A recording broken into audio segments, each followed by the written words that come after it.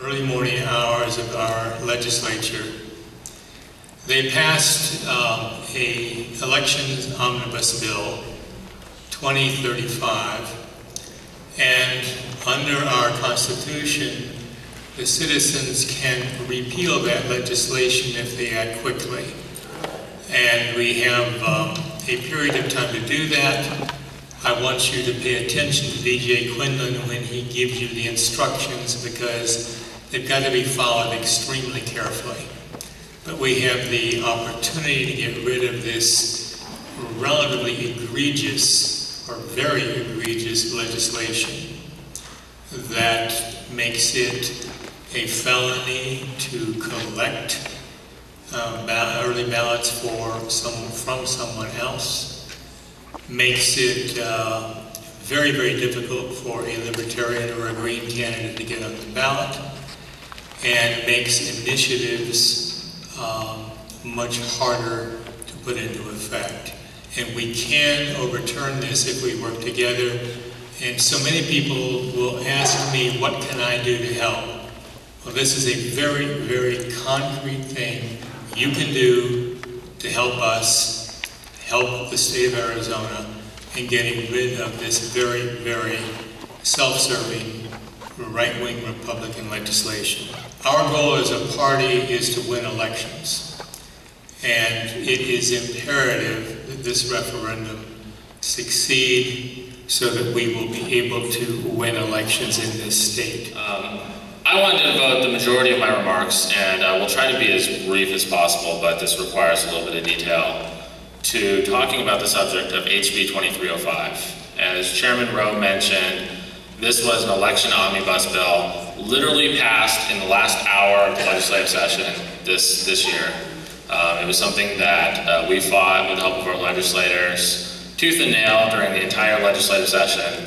It literally took John Boehner and Reince Priebus, the chairman of the RNC, calling into Arizona at the last minute, calling legislators to try to flip some Republican votes to pass this at the last minute. So it was rather egregious the way this happened.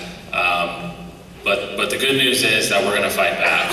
And one of the options we have is that as citizens we can veto this bill. So that's what we're going to do.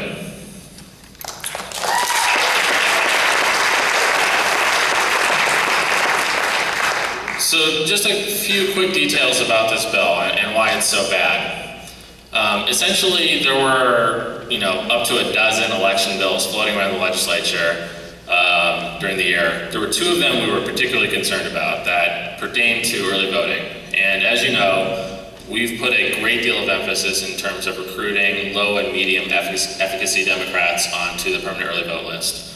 This is how we've been trying to increase turnout among specific demographics within our party, but also a way to engage people earlier in the election cycle, tell them why it's so important to vote for Democrats. HB2305 is a recognition of how successful we've been. The Republicans decided that they need to put their foot down now, otherwise they're going to lose the state. And so they essentially tried to change the rules in the middle of the game. The first part of the bill actually allows county recorders to purge voters from the permanent early vote list if they happen to miss, it's actually 4 elections in a row. It's the primary and general in 2 successive election cycles. We actually had to fight to make it only those 4 election cycles. And that sounds kind of interesting that it's 4 elections in a row, but if you actually look at the numbers, there's 250,000 voters right now who would be eligible to be purged under this bill if it were to go into law. Democrats are overrepresented in that group by 10%. Latinos are overrepresented by 20%. This is not a good bill. This bill will allow them to undo a lot of the work we've done. Some of these folks are people that we need to talk to over and over and over again before they vote. And they're going to undo that progress that we've worked so hard to get. A secondary part of the bill is even more troubling. Look around the room at everybody who's in here today, because under HB 2305, everybody who you're seeing will probably be a criminal. Essentially what they did was they they made it, first it was going to be a class 5 felony. They've dwindled it down to be a misdemeanor now, but it's still troubling. To actually go and collect an early ballot on behalf of a political party is now going to be illegal. They've yet to offer any explanation why this is necessary. I think for all of us, it's pretty transparent. They don't like the fact that we're going door to door and collecting ballots, and they want to put a stop to it, and so they've tried to pass this law. A third part of the bill is rather transparent as well. For those who paid attention to the 3 competitive congressional elections that were in Arizona in 2012, 2 of the 3 had Libertarians who garnered a pretty significant percentage of the vote. In CD9, for instance, my congressional district, the Libertarian got more than 6% of the vote. We think that there's actually something going on. If you look at the historical trend, when Libertarians traditionally got 2 to 3% of the vote, where they're now garnering up to 5 or 6% of the vote, we think that there's actually a conservative protest vote with some of these Tea Partiers who think that their congressional candidates are either too conservative or too liberal, and they're voting for Libertarians. And so we don't really want to take that away from them.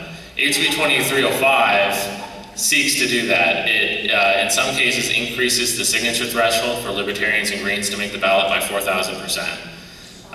As Democrats, clearly we think that voting for Democratic candidates is the best choice, but the Republicans want to take away that choice from the voters. And so, as citizens, I propose that we take the vote into our own hands and support this referendum that has come up on HB 2305. There's some other minor changes in the bill that I won't bother with the details.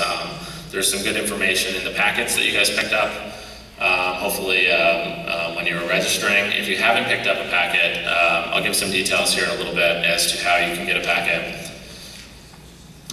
So a little backstory is, as soon as this bill passed, we immediately began calling around to all of our allies, seeing what we could do. Flipping through our pocket constitutions, we realized that there's this little nice provision of our very progressive state constitution that allows the citizens to refer any law passed by the legislature to the voters. And essentially it requires a certain number of signatures within 90 days of sine die. So essentially the bottom line is we have until September 12th to collect roughly 90,000 signatures statewide. It's actually 86,405. There's a committee called the Protect Your Right to Vote Committee that has been formed, that has funding primarily through labor, national and local labor groups, that will be launching a paid signature gathering effort. They seek to gather all 86,405 signatures themselves. However, I want to challenge the state committee and our party that we can gather just as many signatures as this paid effort, and we can do it for much less. And at the same time, we can re-engage with our neighbors. We can start to have a conversation and start to expose what the Republicans are passing in the legislature.